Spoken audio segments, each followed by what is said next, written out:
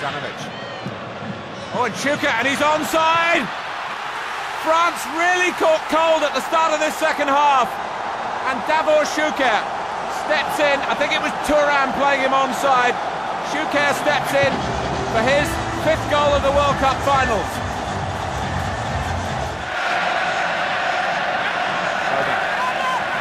Dallying, caught by Thuram.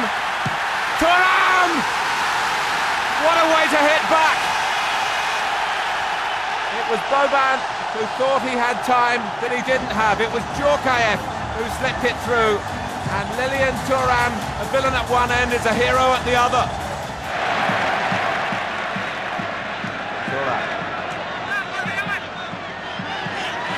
Thuram again! Well, can you believe it? He's never scored for France before tonight. And now he's got 2 in a little over 20 minutes. And our France heading for the World Cup final.